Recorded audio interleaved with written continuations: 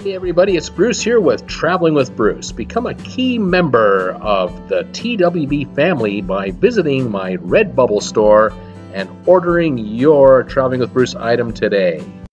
Hey everybody, it's Bruce here with Traveling with Bruce. Today, April the 18th, 2019, news is starting to come out that pictures like these, cruise ships coming to Cuba, might be a thing of the past.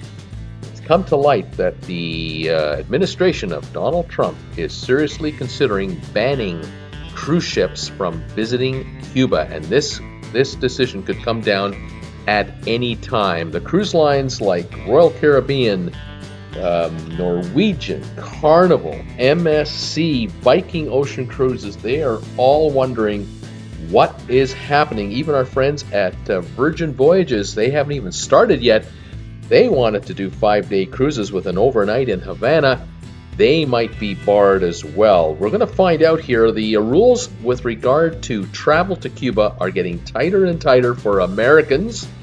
Money transfers are becoming more and more difficult, and lawsuits are going to be allowed to be filed by Americans who felt that the 1959 revolution went against their financial interests. This is a pit of a mess. It's absolutely a disaster. For cruise lines, this could upset the apple cart for millions of pre-sold cruises for dozens of cruise ships going forward the next couple of years. We'll have to follow how this works out. Join me Monday to Friday, 5 o'clock Eastern, Saturdays at 2. We'll talk cruise ships, and subscribe today to get the latest updates. Hit the bell notification icon, and I'll try to keep you posted on what's going on. See you later, everybody. Bye for now.